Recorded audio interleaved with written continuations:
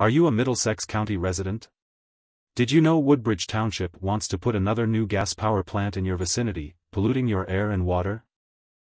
They approved a private company, CPV, to build the massive new plant, next to another dirty gas plant CPV just opened in 2016, called the Woodbridge Energy Center.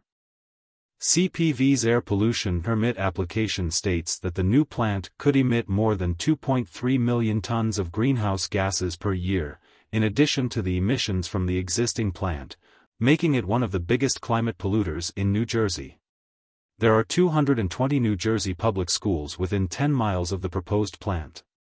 This includes Perth Amboy High School, 2.5 miles away, Metuchen High School, 3 miles away, Sayreville War Memorial and Edison High Schools, 3.5 miles away, and Colonia High School, 5 miles away.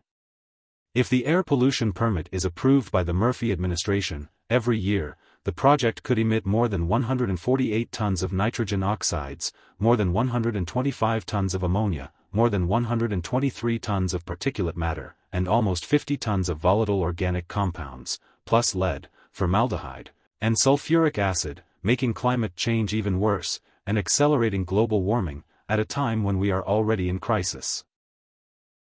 If you agree Middlesex County doesn't need more pollution, call Governor Murphy today and tell him to reject CPV's dirty project.